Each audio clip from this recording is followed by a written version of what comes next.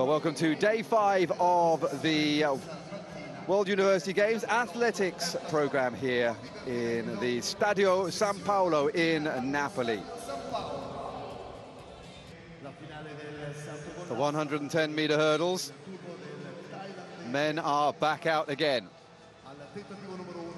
The final of the 110-meter hurdles.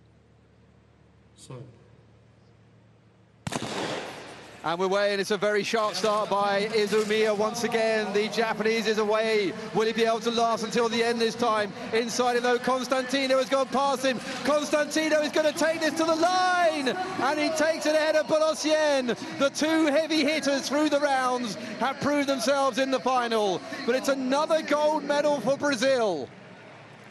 Gabriel Constantino in 13.23 seconds. That's a high-quality time.